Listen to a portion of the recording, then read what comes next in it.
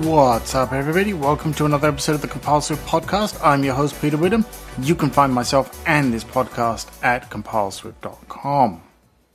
Alright, folks, this week we got the beta 4s of, well, just about everything in Apple world.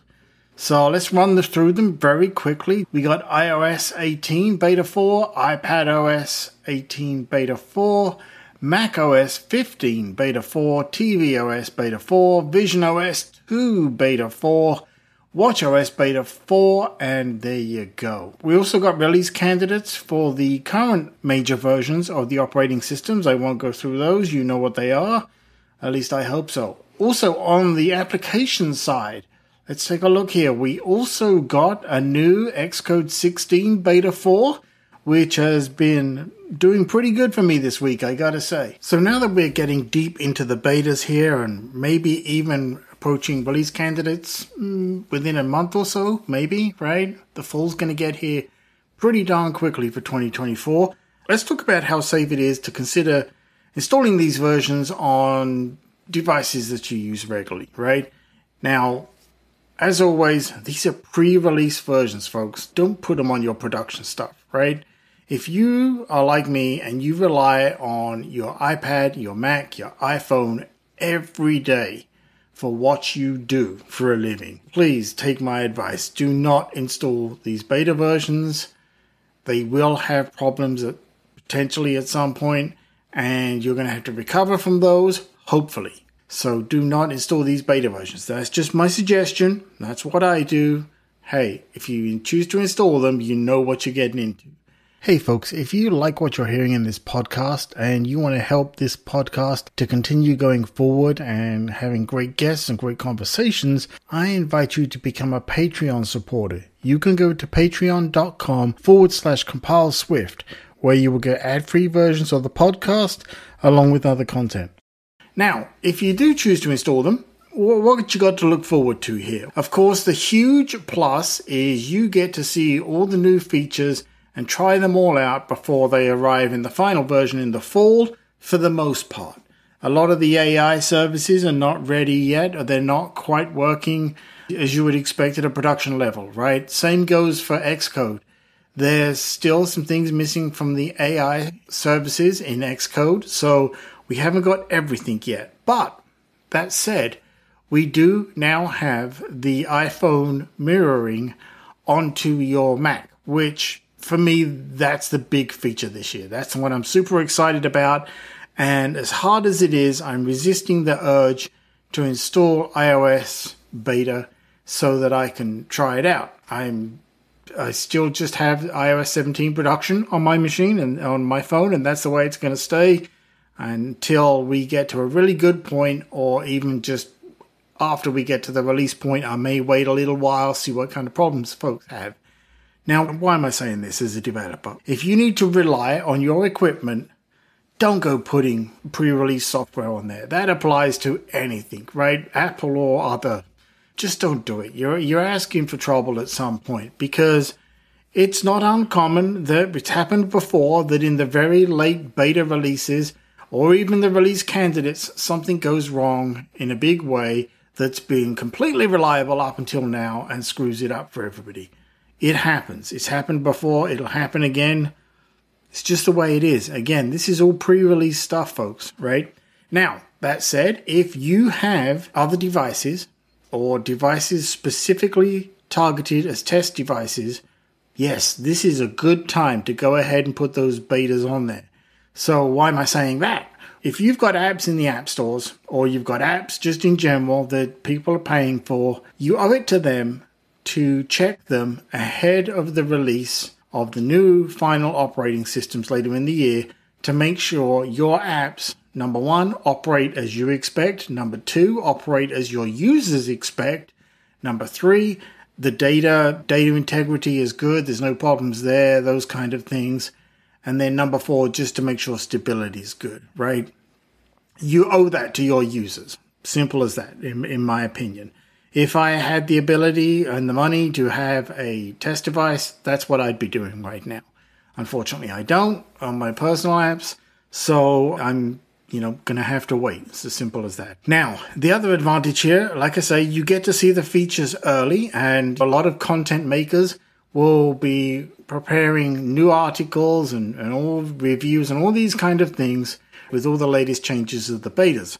So you get to stay ahead of the curve there as well. So there really is an upside and a downside to doing this, and you've got to figure out what's best for you.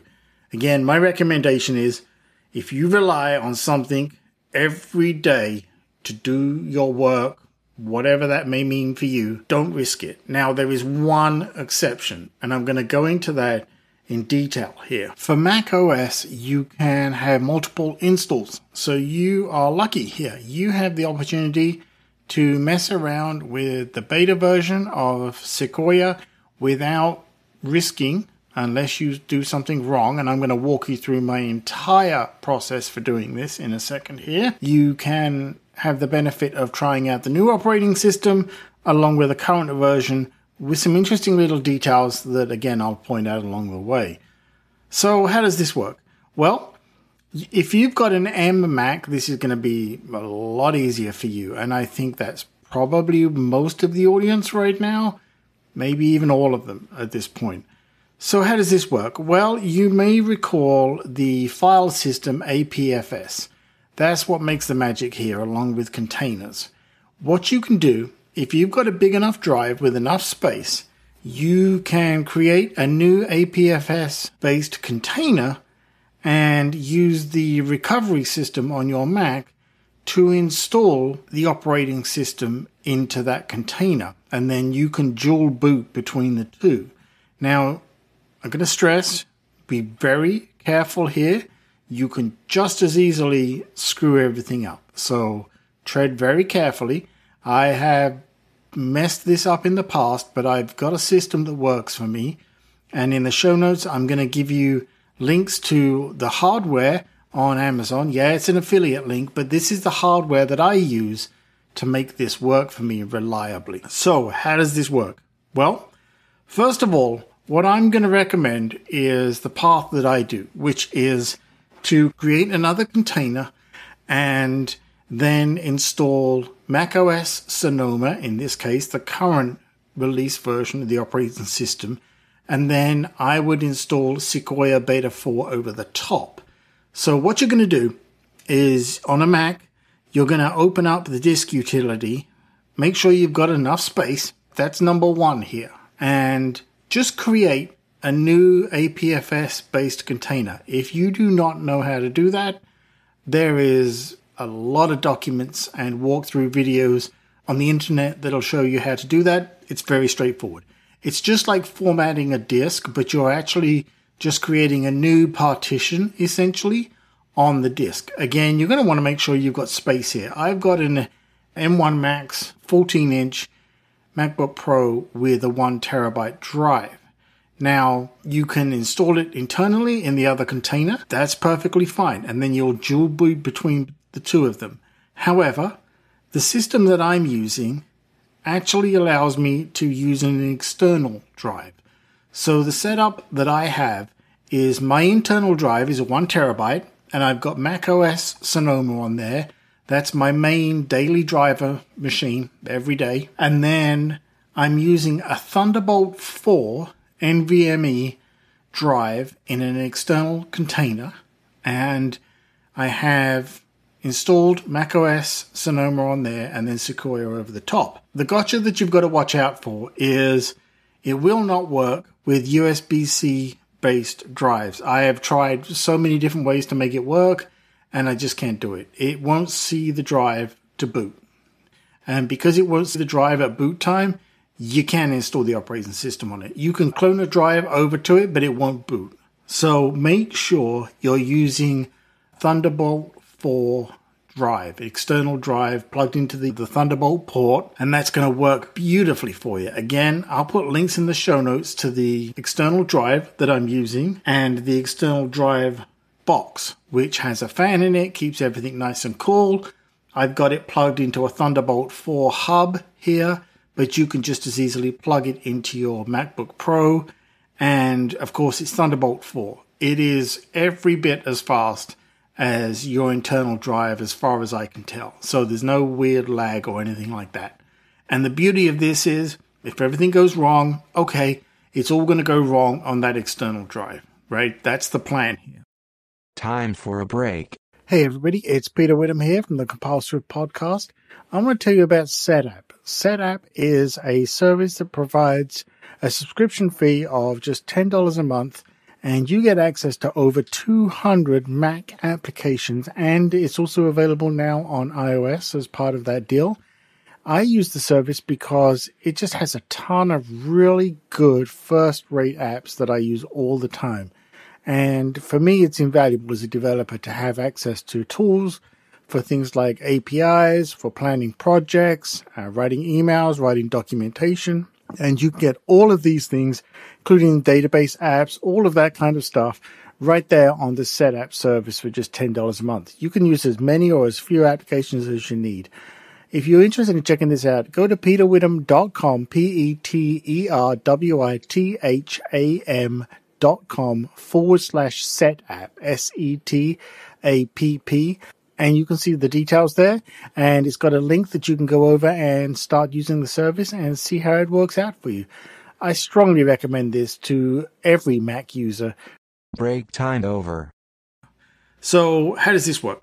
Okay, so you turn off your Mac, and then you turn the power on, keep the power button pushed down, and you'll see on the screen it'll say keep the button pushed down, and then eventually it'll say, okay, going into essentially the boot recovery options. Then it's going to try and find all the drives.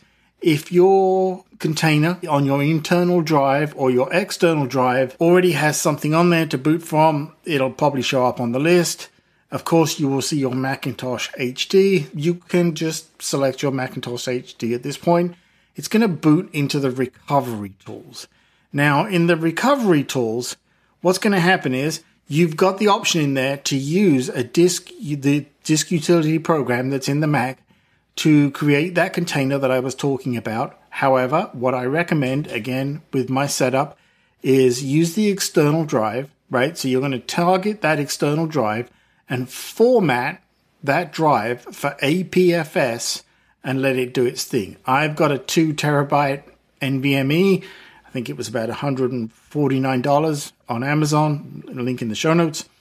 And this is great. This is more than enough space. It's double the space of my internal drive. So you format that drive or that container, and then what you're going to do is now go into and say, I want to recover. So you're going to recover your macOS installation. Now, don't be too concerned, because you may be thinking, I think it's doing something to my internal drive. Probably not, is the answer. It might look like it. Now, eventually, once the recovery has started up and it's going to say, okay, where do you want to install this recovery OS version? This is the crucial point, right? This is where you can mess it up. Make sure you either select that container you have made on your internal drive, or you select the external drive. Make sure you get it right. Do not select your Macintosh HD. And then click next. You're going to let it go through its thing. If you've ever done this, you'll see it's going to take a while, 30 minutes to an hour, maybe. And then it's going to do all of that, and then it's going to reboot a couple of times. Sometimes my machine has booted back to the Macintosh HD. If that happens for you, all you got to do is, again, turn off the Mac, hold down the power button until you get back to those recovery options, and then eventually it'll show you the drives, and you can select the one that you want to work with. Now, at this point, if everything goes according to plan, your machine's going to reboot. You're going to have a new, fresh install of macOS Sonoma, as of recording this podcast, on your external drive. Great. Go through, boot that drive. It's going to ask you, it may ask you to authenticate with an account already on your machine. That's fine. Go ahead and do that, or create a new account as if you were setting up a new machine. It's hard to say which option you're going to get, because I've seen several in the past, but this, again, if you're doing this, should be something you're familiar with. So at that point, your machine will boot up with the external drive. Fantastic. If you want to keep going, you can just use macOS Sonoma and set it up, and now you've got a backup emergency disk you can boot from on your external drive, and great. However, purpose of what we're doing here, we're going to install Sequoia Beta. So now you're going to go up into your system settings. You're going to already be logged in with iCloud because you'll have to do that to get into the Mac. You will register your Mac if you haven't already for the beta program. You're just going to go into software updates and you'll see a drop down there. Currently, you can select the developer beta 4, developer beta, or the public release beta, whichever one you want to go with. I've gone with beta 4. That would be my recommendation at this point for us as developers. It's going to go through and do what it needs to. It's going to do the download, the verification, and then it's going to say, hey, I need to reset your Mac to install this. Great. Let it do its thing. Again, you may be under the impression that it's doing it on your internal drive. It's not. It's doing it from the one you booted from. So if you booted from the external, it's going to upgrade that to Sequoia. If you booted from the internal drive to the new container, I know it's very confusing, right? It's gonna do that. It's gonna do the upgrade for Sequoia. Again, maybe 30 minutes to an hour, depending on your machine.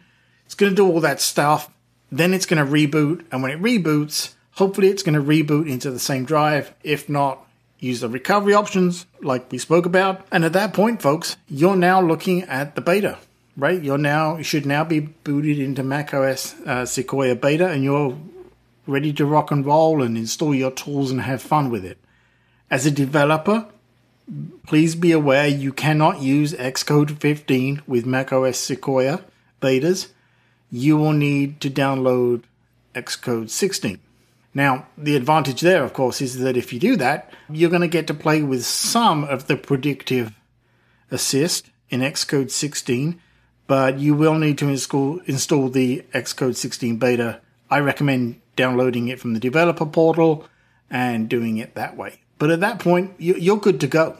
You're going to want to set the machine up like you normally would, but you're now up and running. Use the beta.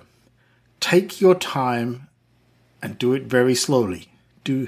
Like I say, you can mess everything up, but if you take it slowly and you do it right, you will safely have your existing install of the current Sonoma plus the Sequoia Beta that you can switch between by changing the startup disk in your macOS settings. You can literally just open the macOS settings in the search box, put startup. You're going to see it say startup disk. Click on that, and it's going to show you all the possible bootable partitions and drives on your system or connected to your system, and you can just switch between them there once you authenticate and unlock the disk, and then reboot the machine, and you're good to go. That was a lot to get through, I know. But this is a good way to do this, I think, and a safe way, as long as you watch what you're doing. But as a developer, hopefully you have enough smarts to figure out if something goes wrong, how to get it back. Worst case, you will wipe everything on your machine. Be very careful. I completely recommend, obviously, making a backup before you do this. I use Carbon Copy Cloner and Time Machine. Not that I trust Time Machine, but that's what I do. I got both of those. So that's what I got for you in this episode, folks. I know that was a lot of details. Play it back a few times if you need to. But if you want to safely play around with the macOS beta, this is a good way to do it.